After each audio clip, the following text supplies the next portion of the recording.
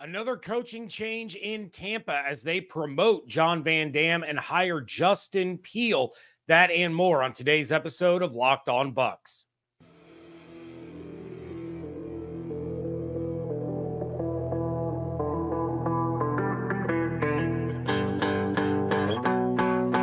You are Locked On Buccaneers, your daily Tampa Bay Buccaneers podcast, part of the Locked On Podcast Network, your team every day.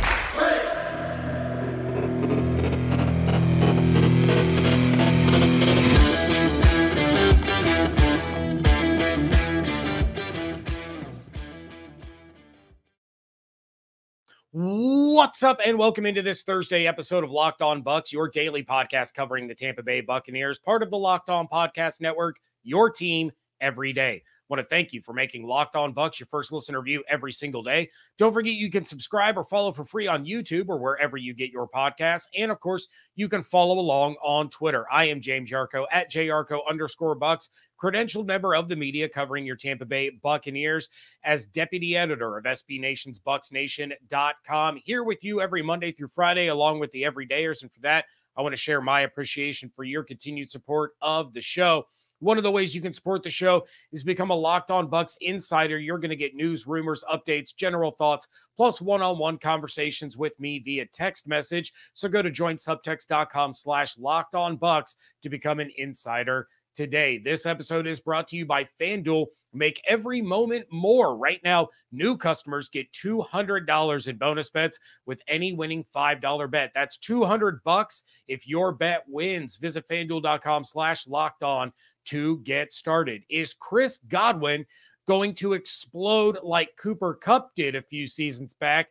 And apparently the Atlanta Falcons are the team to beat in the NFC South. All of that is coming up in a little bit. But first, let's start with a change in the coaching staff, as now former tight ends coach John Van Dam, who was an internal candidate for the Bucs offensive coordinator position, has been promoted to passing game assistant, and they have hired Justin Peele as their new tight ends coach. Van Dam has been with the Bucs now. This is going to be his sixth season, and he was a tight ends coach for the Bucs the last few years. Before that, he was an offensive quality control coach while Bruce Arians was the head coach of the team. However, Justin Peele is someone that the Bucs are already somewhat familiar with, having spent the last 3 years in Atlanta. So, going back, Justin Peele spent 11 seasons in the NFL as a tight end, playing for the San Diego Chargers, the Miami Dolphins, Atlanta Falcons, San Francisco 49ers, and Pittsburgh Steelers.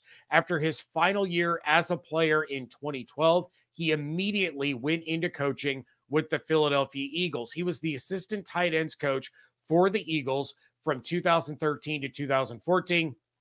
Then he was promoted to tight ends coach in 2015, where he held that job through the 2020 season and was part of that staff that won Super Bowl 52. In 2021, he joined the Atlanta Falcons in that same position as the tight ends coach, where he has been in each of the last 3 seasons. But do not judge him off of Kyle Pitts' usage, because that certainly was not his fault. That's why Arthur Smith just got fired. But going back to his first season with Philadelphia, Peele has coached some extremely talented tight ends. He had Zach Ertz and Brent Selleck back when he was the assistant in 2013. They started working Trey Burton into the mix as his tenure with Philadelphia continued. Then he had Dallas Goedert, who joined in 2018. Every year that Justin Peele was with the Eagles, the tight end group combined for over 1,000 receiving yards. And in some cases, Zach Ertz hit that threshold on his own. So he switched over to the Falcons in 2021, and Kyle Pitts went over 1,000 yards in his rookie season, which I think a lot of people forget because he only had, I believe it was 1 touchdown as a rookie, but he did have a 1,000-yard receiving season as a rookie. Then in 2022, that 1,000-yard tight end group streak ended, where the tight ends combined for just 595 yards. But then things got back on track last year. Pitts and Jonnu Smith combined to go over 1,100 yards, though Arthur Smith, again, apparently had problems utilizing his best players. That's why he was fired, and he is now with, I think it's the Pittsburgh Steelers. So help them, I guess, because Arthur Smith is a dumpster fire of a coach. But as the Buccaneers continue to try and develop Cade Otton as their number one tight end in Tampa, while also building off a late surge by Payne Durham being a contributor late in the season. Not a big contributor, but obviously much more involved late in the year than he was early in the season, when a lot of times he was a game day inactive. They want to make him a pass catching threat as well. So Justin Peele's track record kind of speaks for itself in terms of coaching up tight ends into true offensive threats. Now, of course, a lot of this is going to be predicated on the style of offense that Liam Coen wants to run and how often those tight ends will actually be utilized. But last year under Canales, the tight ends combined for just 515 yards. That includes 505 yards.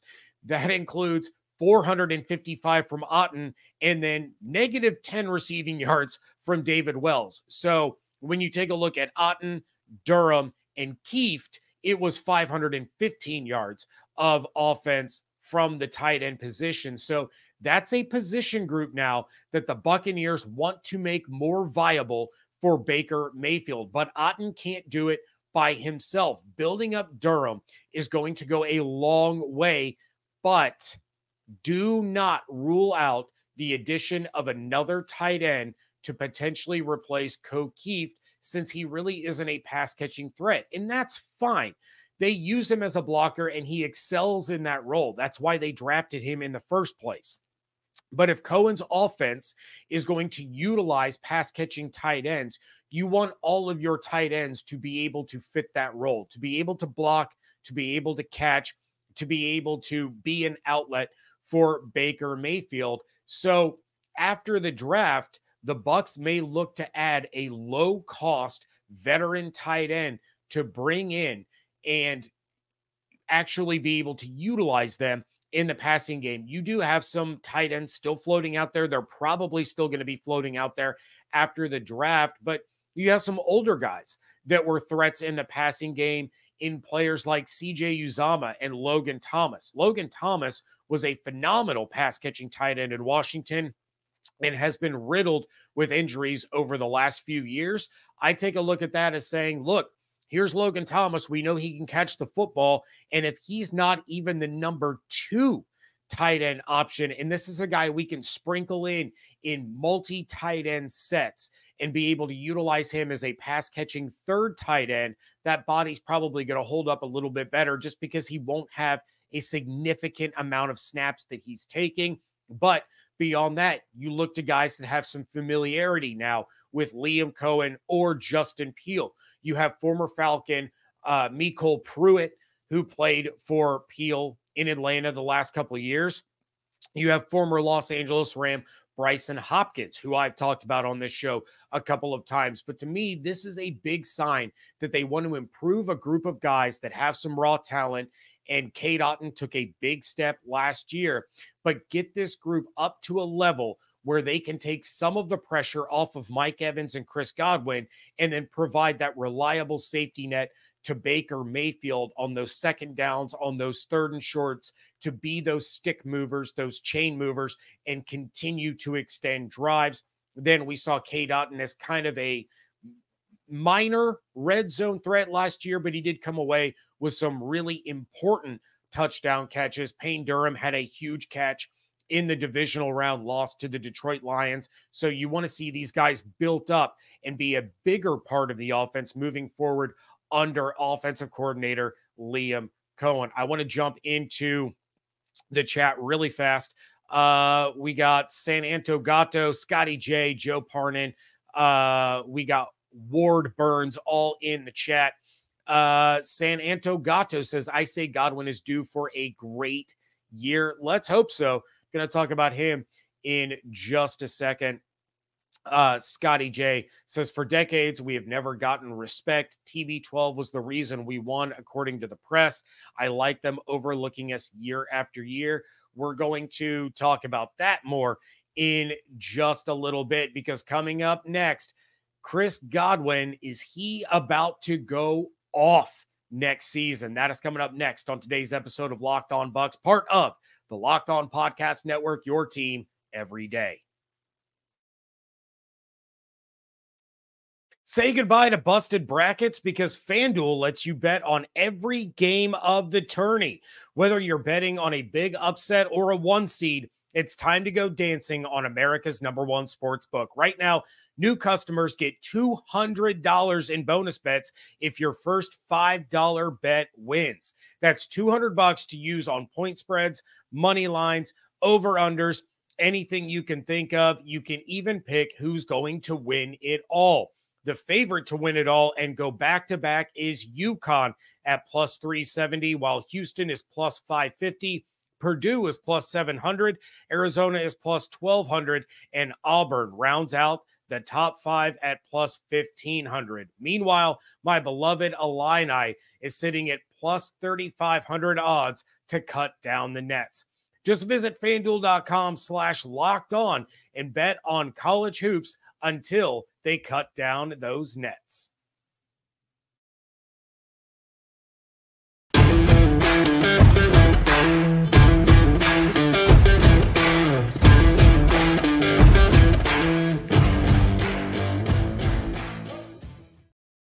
Thank you again for making Locked On Bucs your first listen review every single day. Everydayers, make sure you are coming back tomorrow. We will be going live on YouTube yet again, probably right in the same time frame between 1:30 and 2 o'clock, somewhere in there. So make sure you're subscribed to the YouTube channel. You have those notifications turned on so you know when I go live. But are you watching Fox Sports or ESPN on your TV all day and you have to turn down the volume with all that shouting going on all the time? Make the switch to Locked On Sports today, a free 24/7 sports streaming channel programmed for you every day to bring you the biggest stories without all the screaming. Locked On Sports Today brings you can't-miss analysis, opinions, and news, streaming 24/7 on YouTube or the free Amazon Fire TV channels app, part of the Locked On Podcast Network, your team every day. So Chris Godwin may be in line for a massive season next year, thanks to Liam Coen and his vision of what the Buccaneers offense can be. Greg Auman of Fox Sports and longtime Bucs beat writer was on SiriusXM's Fantasy Sports Radio and was asked about Godwin's role in the Bucs offense this coming season. And Greg said, quote, "What's huge for Chris Godwin is Liam Coen coming in. They had tried to move him outside and ease up on some of the hits that you take going across the middle as a slot receiver in the NFL. And I think they've made the decision that they want him back in the slot. And Liam sees him being in the same role that Cooper Kupp was in Los Angeles when he was there. With Cooper Kupp, you think about an NFL Triple Crown winner in that exact position in this offense. That bodes really well for Godwin. He's a guy who might not catch Mike Evans in terms of touchdowns, but in terms of targets, catches, and yards, he could put up huge numbers if that's the role he is in. This is a contract year for him. If he's going to get the same kind of money he got in his last deal, he's got to step up and be more productive, more consistent part of the offense. End quote. Taking a look at Godwin over the last few years, he had more targets than Evans in both 2021 and 2022. And if you remember, he only played in 14 games in 2021 because of that ACL injury that he suffered right before the playoffs. I still maintain if Godwin doesn't go down, the Bucs beat the Rams. They go on, they win the Super Bowl back-to-back seasons, but I digress. He got 127 targets to Evans' 114 in 2021. Then in 2022, he got 142 targets to Evans' 127. And then last year, even with the slow start that Godwin had, he finished with just 6 fewer targets than Evans on the season. And Godwin has more receptions than Evans in 4 out of the last 5 seasons. He just doesn't rack up as many yards or as many touchdowns in general as Evans does. But Godwin has been the money down guy, the third down guy that has been trusted to bring in those tough catches over the middle to extend drives and move the chains. Then, of course, the scoring opportunities for Godwin have been affected by Evans. And then you go back to Tom Brady's tenure. His scoring opportunities were affected by Rob Gronkowski being here and Antonio Brown when he was in Tampa. Then you had Leonard Fournette, who was a pass-catching threat out of the backfield and got a lot of those red zone touches. Scotty Miller was the deep threat there for a couple of years with Tom Brady. So Godwin's chances to get in the end zone have been limited. He had a career-high 9 touchdown receptions in 2019 in Jameis's 30 for 30 season. Since then, he's had touchdown receptions of 7, 5, 3, and then 2 last year. If Coen does indeed use Godwin the way that the Rams used Kupp, those numbers are going to skyrocket. Which brings me to a point that I've made on this show a couple of times so far this offseason. We keep talking about freeing up cap space for the Bucs by extending Tristan Wirfs, extending Antoine Winfield Jr., restructuring Vita Vea, and then I've continuously brought up, working on an extension with Godwin, who's in a contract year. Now, maybe Godwin doesn't want to do a deal right now because he is coming off of a somewhat disappointing season. And even though he finished with 83 receptions and 1,024 yards, that's his third straight 1,000-yard season and his fourth in 5 years. But it would be smart for Jason Light to try and extend him, for a year or two to not just provide some relief on that $27 million cap hit, but get ahead of a potential career season for Godwin. And again, maybe Godwin's holding out and he says, you know what? I know what I can do in Liam Coen's offense. I saw what Cooper Kupp did in this offense. I'm about to make some serious bank. But let's not even say that Godwin puts up 2021 Cooper Kupp numbers, because those were absolutely insane. 145 receptions, 1,947 yards, 16 touchdowns. Let's take a look at 2019 Cooper Kupp when Liam Coen was the receivers coach. Kupp had 94 receptions, 1,161 yards, and 10 touchdowns. That would be the second most receptions, second most yards, and the most touchdowns that Chris Godwin has had in a season over the course of his career. In 2022, when Coen was the offensive coordinator in Los Angeles, Kupp only played in 9 games. He finished with 75 receptions, 812 yards, and 6 touchdowns. So if you extrapolate those numbers over the course of a full season, that's 141 receptions. That's 1,533 yards, and that is 11 touchdowns. All of those would be career highs for Chris Godwin in a season. All of that is to say this: Mike Evans is going to get his. Cade Otton is looking to take on a larger role than he had last year, which was a larger role than he had in his rookie year. And the Bucs bringing in Justin Peele as the tight ends coach looks to try to develop and increase Cade Otton and Payne Durham's role. So his numbers are probably going to go up as well. But Coen has big plans for Chris Godwin, and extending him now could be the difference between Godwin being a Buccaneer next season or being the top paid free agent wide receiver when the market opens in 2025. I'm going to jump over to the chat again real quick.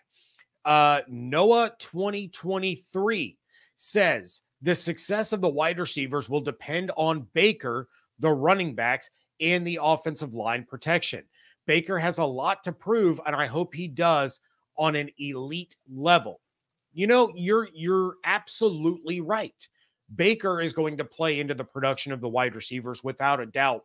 They do need somebody else to come in and complement Rachaad White and try to get that running game out of the basement of the NFL. Then you have a glaring hole at the guard position where the Bucs need to find a mauler to come in and line up in between Robert Hainsey and Tristan Wirfs to help keep Baker from having to make these Houdini escapes out of pressures and sacks and try to make plays down the field while also opening up better running lanes for Rachaad White, Chase Edmonds, and whatever other running back the Buccaneers happen to bring in.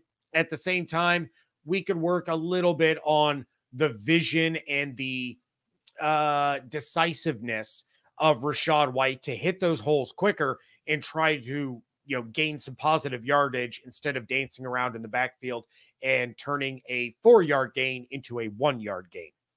So, Bucs versus Falcons for the crown of the NFC South. That kind of talk is already reaching peak levels. That is coming up next on today's episode of Locked On Bucs. This show is sponsored by BetterHelp. It can be easy to ignore our social battery and spread ourselves thin, especially with social gatherings picking up after the winter. I know for me, between my day job, the podcast, and traveling every weekend due to my son's schedule, I find myself drained faster and faster every day, but still having to push through in all situations, telling myself it's for the greater good, regardless of how I feel in the moment, often ignoring my own needs in service of others. Speaking to someone on the outside without a personal bias in my day-to-day life can be extremely beneficial and help me reshuffle what I view as a priority versus what should actually be a priority. If you're thinking of starting therapy, give BetterHelp a try. It's entirely online, designed to be convenient, flexible, and suited to your schedule. Just fill out a brief questionnaire and get matched with a licensed therapist and switch therapists at any time for no additional charge. Find your social sweet spot with BetterHelp. Visit BetterHelp.com/lockedon today and get 10% off your first month.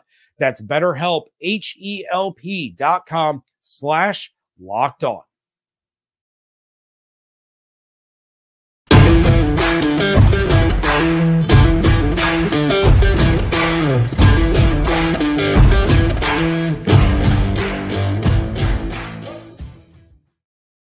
Wrapping things up here on a live Thursday edition of the Locked On Bucs podcast. And I was going to say this to the end, but I feel like I want to get you guys in the chat involved. All of you joining in on the live, I love you all. You guys are awesome. We have March Madness happening right this minute, and you're spending your time with me. And for that, I appreciate each and every one of you. But we are conducting our Locked On Network mock draft tonight, Thursday night. And of course, I will be making the pick for the Tampa Bay Buccaneers. I've already been working the phones to try to see what kind of deals can be made. But I want to know what you guys think and who you believe I should target with the Bucs first round pick. If I should trade up, if I should trade down, if I should go best player available at 26. Let me know your thoughts in the chat, and I will circle back and jump in and talk about that at the end here. But I have to talk about this because to me, we are in the middle of March, and this has already reached peak shaking of my head. But on Speak On FS1, they asked the question, who do you trust more to win the NFC South, the Buccaneers or the Falcons? The Falcons are apparently the new hotness because of Kirk Cousins, and then you have Raheem Morris coming in, getting his second opportunity as an NFL head coach, and LaShawn McCoy, a Super Bowl champion with the Tampa Bay Buccaneers, said it's a coin flip, which former Buccaneer staff writer and current Fox Sports reporter Carmen Vitale took exception with. But here's the thing.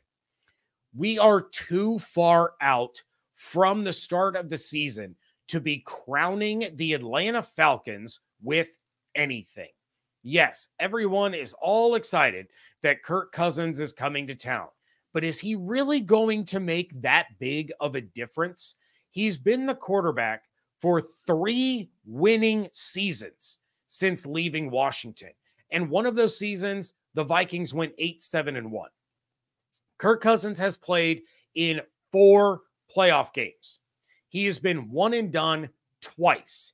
They beat the Saints in the wild card round in 2019 and then lost to the 49ers in the divisional round. In 2022, they lost to the New York Giants. the Daniel Jones New York Giants. With Washington in 2015, they got absolutely boat raced by the Green Bay Packers. That's the guy that all of a sudden is going to elevate the Falcons to no doubt NFC South champion status. Come on. Come on.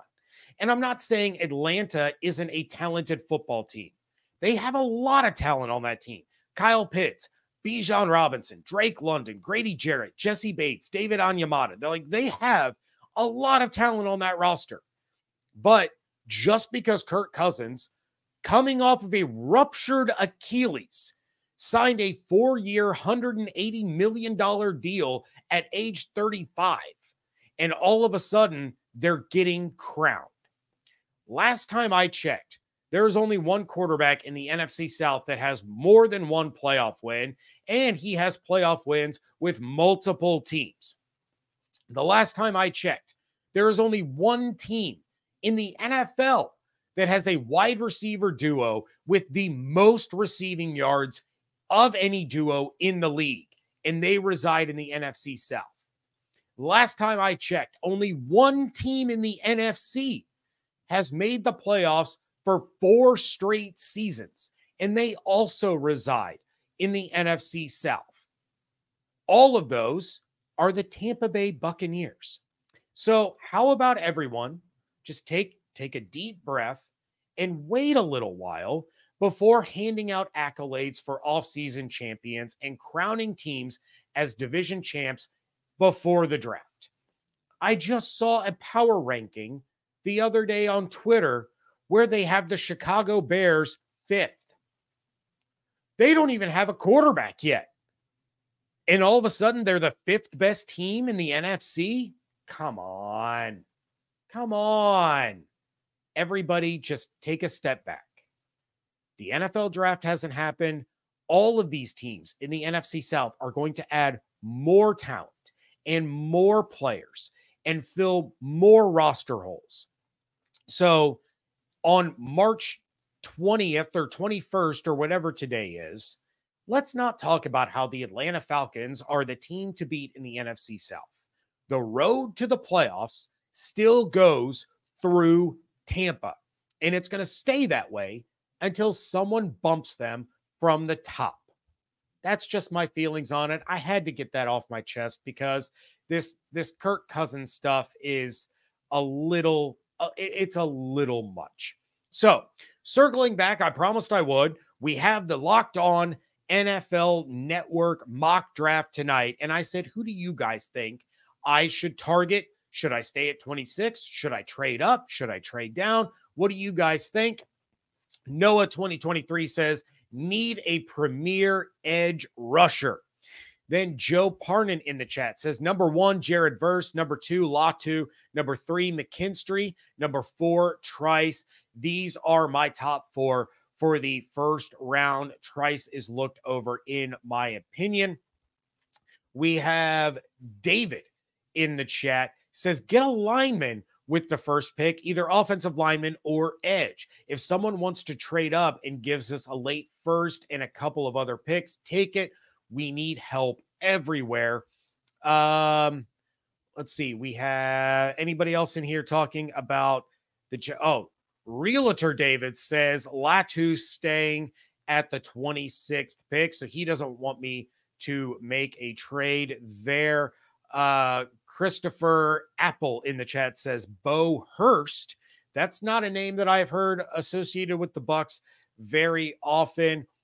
In regards to my Kirk Cousins rant, San Anto Gato says, that's right, James. It goes through Tampa. And then we have Ruben in the chat. He says, finally caught one of these live. Been listening for a while, but I'm never free when you go live. Kirk to the Falcons is the same storyline as Derek Carr to the Saints to me. My reaction, meh, with the shrug emoji. Yeah, and I saw somebody else mention it in the chat. I've gone far past it. They said the same thing was happening with the Saints last year after they signed Derek Carr, and that's 100% correct. As soon as the Saints got Derek Carr, all of a sudden it was the Saints division to lose. Baker Mayfield's going to be a bum. He's on his, fourth team in 2 years or whatever it was. And sure enough, it was still Tampa that was on top when all was said and done.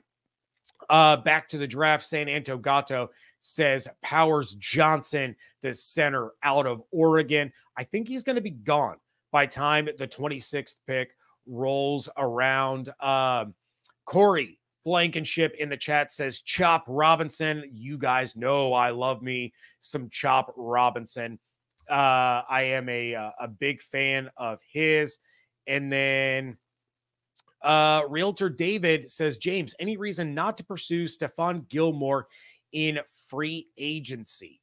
A couple of reasons. I'm guessing Gilmore is probably looking for a little bit more money than the Bucs are willing to spend. And at this point, the Bucs have really addressed a lot of depth at corner. I think if they're going to bring in another corner, it's going to be through the draft, whether that's on day one, depending on how the board falls, or potentially day two, where they may look to bring in a guy who is, off the charts athletically, but you may not plug and play him as a starter immediately. We know how difficult of a system Todd Bowles runs, and his defensive scheme usually takes a little while. There's a very severe learning curve when it comes to playing, especially in the secondary in Todd Bowles' defense.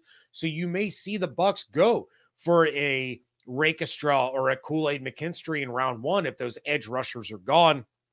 And they may not start ahead of Zion McCollum or Jamel Dean when the season starts, but then they can bring the guys along, start to rotate them in as they become more comfortable with the system.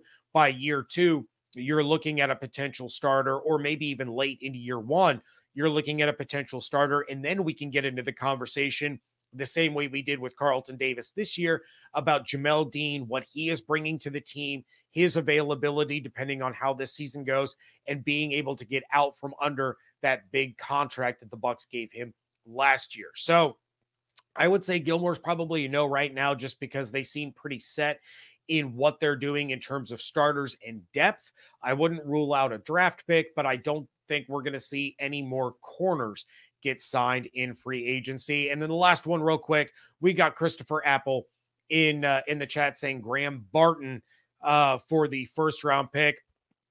I'll throw this one into Tones Max says Braswell from Bama. We'll see how this all shakes out. Like I said, I've worked the phones already, maybe have a couple of tentative deals in place, depending on how the board falls, if I need to move up or if I need to move down, depending on how all of this shakes out. But I'm not going to spoil it. You guys will have to wait to hear what I do with the Bucs first round pick when the full mock draft goes live on every channel. It's going to be a lot of fun to do. It's one of my favorite events that the network does. So until then, please check out everything going on over at BucsNation.com. Follow on Twitter at Locked On Bucs, at @JYarcho_Bucs. I will be going live again tomorrow on Friday, probably between 1:30 and 2 o'clock, like I did today. Make sure you're subscribed to the YouTube channel and you have those notifications turned on so you know as soon as I go live. Hope you all have an absolutely outstanding day. Stay safe, stay healthy, fire the cannons. Want to thank you so much for joining me right here on Locked On Bucs, part of the Locked On Podcast Network, your team every day.